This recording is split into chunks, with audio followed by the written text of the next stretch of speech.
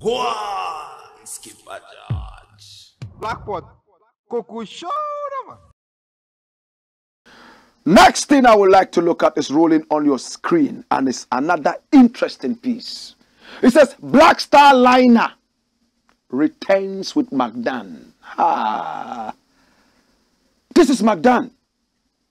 He's a businessman. Songo Lagoon salt controversy. The man finally gave us the opportunity to speak to him, and he made it clear. He has the Adan Songo Lagoon on paper, and at the same time, he has been legally given the full concession by the state. He went ahead to say, if I don't have the whole of the lagoon, I don't want it. And he gave his reasons. Other concessions failed because they shared the concession. But he wants a monopoly. How did they fail? According to him, you need to spend a lot of money to desilt the lagoon. Who is going to spend the money to desilt it? So another person can go into it from his concession and pick up the salt. Will they all agree to come together and finance the desilting? No. According to him, the part of the lagoon where the desilting is supposed to take place is in one man's concession. And if it's in your concession, you would be required to desilt it. But if you don't desilt it, it will affect all other concessions. And if you desilt it, other concessions would go into it, silt it up again, because their activities will cause the whole lagoon to silt up again. And one man would continue spending money to desilt it, according to McDAN. I don't know much about salt. So for that matter, he wants a total monopoly of the thing. At that Songo Lagoon, natives say no.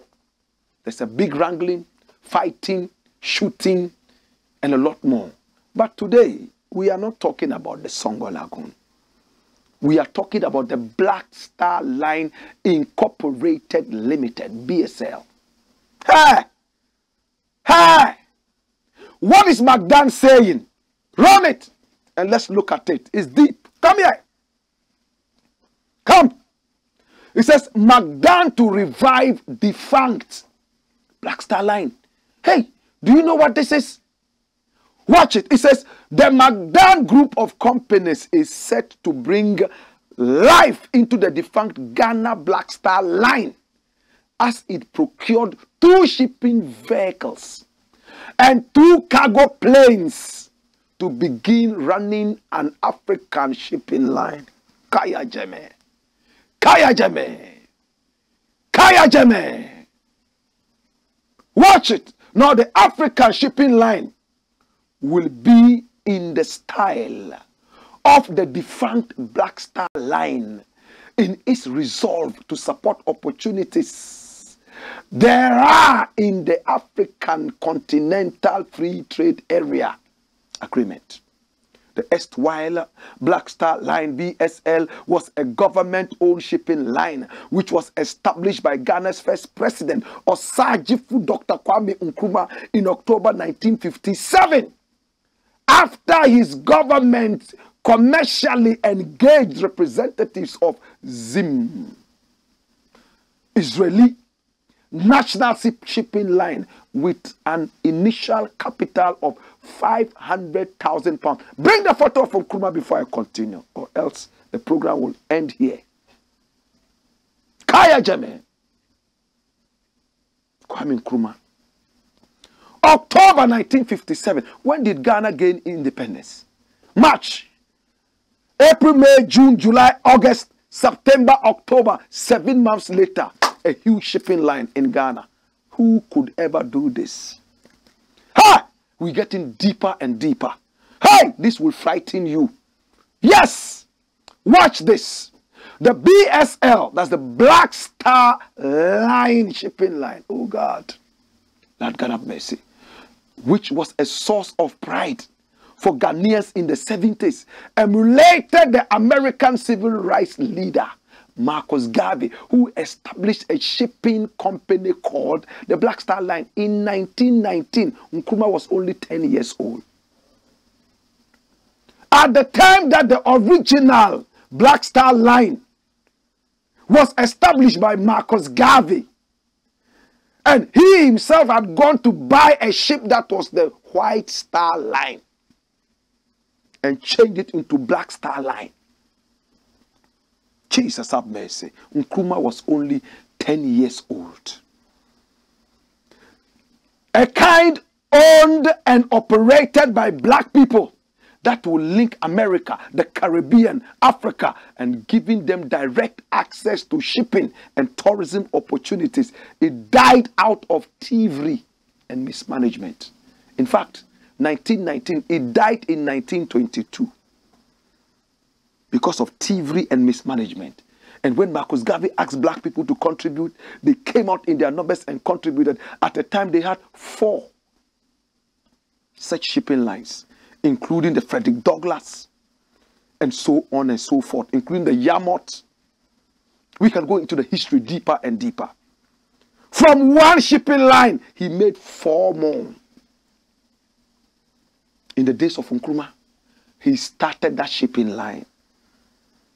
But let me go deeper. Black Star Line was amongst the renowned global cargo service providers, which had been active in Africa in the freight forwarding services for a couple of decades, dealing with major corporate accounts to handle their air freight, ocean freight projects, and BB handling, vessel chartering, customs clearance, and transportation, offering complete end-to-end handling solutions. However, the company went defunct as its operations grounded. Dash. Come here. Ha! 1919. Nkrumah was 10 years. When the Black Star Line was initiated and started by the great Mosiah Marcus Garvey from Jamaica, St. Anne. Oh, what a man. Hey! That's the prophet. Hear me now. He built it. I have goose pimples all over me right now. From that, he had 4 other shipping lines. And look at the statistics. The Oceanic Steam Navigation Company. Hey, Black Star Line. It was a partnership. A black people partnership.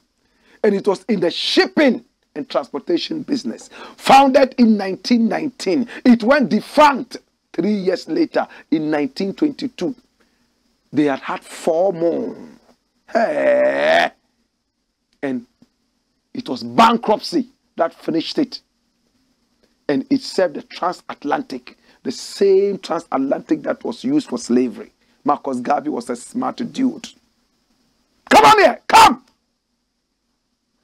The Black Star Line, 1919 to 1922, was the shipping line incorporated by Marcus Garvey, the organizer of the Universal Negro Improvement Association, UNIA, and other members of the UNIA. The shipping line was credited to facilitate the transportation of goods and eventually African Americans through the African economy. Did you hear that? Bring people home from the diaspora. What you today call year of return. Watch it. It says it derived its name from the White Star Line. Did I tell you that or not? Did I tell you that or not? Did I tell you that or not? White Star Line. Huh? That's where it derived its name. He bought the ship and changed the name from White Star Line to what? Black Star Line. Blood and fire. Blows and skirts to the bongo clippings. Hear me now. Now the Black Star Line became a part, in fact a key part of Garvey's contribution to the Back to Africa movement. Kai, somebody would understand this. It was mostly unsuccessful, partially due to infiltration by federal agents, CIA, entered into it.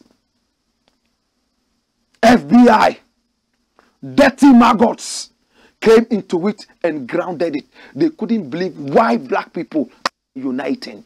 They would not agree. Hey! It was one amongst many businesses which the UNIA originated, such as the Universal Printing House, Negro Factories Corporation, and the widely distributed and highly successful Negro World Weekly newspaper. I'm not done with you. Watch this.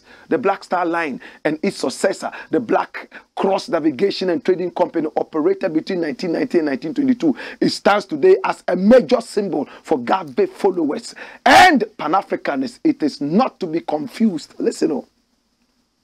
Listen. It is not to be confused with the Black Star Line, the State Shipping Corporation of Ghana. Hallelujah. Hallelujah. Hallelujah. But what has that shipping company done for Ghana?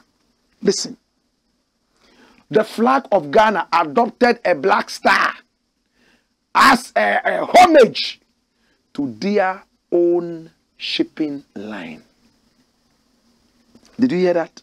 The Black Star Line, which was the National Shipping Corporation of Ghana. This is where I wanted to bring you to. That is it. So Nkrumah sat back and said, this was what Marcus Garvey was doing. Remember, Nkrumah was a student of Marcus Garvey. In other words, he was a Garveyite. In other words, he was in the school of Marcus Garvey. Just like Nkrumah is. We are students of Nkrumah. Students of his ideology. In fact, the Nation of Islam, whose boss right now is Louis Farrakhan, took Marcus Garvey's ideologies and built that up into the Nation of Islam, injected it with religion. Jesus. The self-sufficiency, the independence of black people. Come here. That's what it is. Nkrumah sat into it and decided to nurture it, decided to work it out, and also introduce the same Black Star Line. So you see that it's not a joke where McDAN is going. McDAN is about to handle a huge chunk of history. Hey! This is not a joke. I would have personally said, can McDAN individually do it? But I am an optimist. Left to me alone, the whole nation should come into it. This is not for McDAN alone. Can McDAN do it? Look, I tell you something. Hilal Liman, put his photograph there. Hey, do you know Hilal Liman? That's him. From Bolu. He was a president of the Republic from 1971 to 1981 December when Rawlings kicked him out. When Hilal Liman was the president of the Republic of Ghana, he reintroduced the Black Star Line and injected a lot of energy and power into the Black Star Line. The Black Star Line had 10 more 16,000-ton ships or vessels. Kai, somebody would understand. Dodo, Shegadam Boruba. Kai, listen, I said in the days of the PNP, they did so well, injected a lot of energy into the Black Star Line. After the NLC and SMC1, SMC2 and the rest came to collapse it. They were all bringing down the image of Nkrumah. Remember the burning of the pictures, burning of everything, effigies of Nkrumah, burning of his books and all that. His legacies were also burnt down. Hilal Liman came in the spirit of Pan-Africanism and injected energy into the Black Star Line. There are 10 ships. More than what Marcus Garvey had. 10. But after the PMP, kaput. They killed it because of wickedness. Hi! Where's Atta Mills? Jesus have mercy. This man is in heaven. He's in heaven. He's eating with God in heaven. This man, when he came into the presidency, one of the first things he said, I want to reintroduce the Black Star Line. That's what this man said. He tried. he couldn't do much. This man, he died whilst he was president of the republic. No other president has ever thought about the Black Star Line. That's why I am a little shaky when McDAN alone, as an individual, is going to handle such a national treasure. Especially that #1. Did I say #1? Hey, Jesus. Come here. McDAN alone handling this national treasure. In fact, global treasure. Can he do it? I am an optimist, but I think that the nation should come together and handle this. This is not for one man. For McDAN, I say congratulations. You have a Pan-African mind to deal with the Black Star Line. But again, if I may say this, this was the same man who said he had stopped employing natives, Ghanaians, because they are not loyal. He prefers dealing with foreigners, Turkish, Chinese, Japanese, Afghans. How do you handle the Black Star Line, such a Pan-Africanist gem, when you don't want to employ Ghanaians? He has never apologized for that. He has never come out to say, oh, what I said was misconstrued. As long as you still have that mentality, I am not your supporter. Davida. Ha! No matter how bad it is, you see, Fabiano, Mensa Wom, there are thieving Americans, there are criminal Japanese and criminal Chinese. If you have never seen criminal Chinese, then you are not Ghanaian. They are there on the Galamsey field. Will you say you won't employ them? Until McDAN comes out to boldly clarify this, I am not a supporter of McDAN in that aspect. For the Black Star Line, I salute you. But are you qualified for it? Do you have the right Pan-Africanist mind for it? You might have the money, but it's not all about money. The passion, the ideology is also important. Come here and dash away that photo. Dash it away. My name is Blakk Rasta. Go on, skip a judge. Blackpot, Coco Show.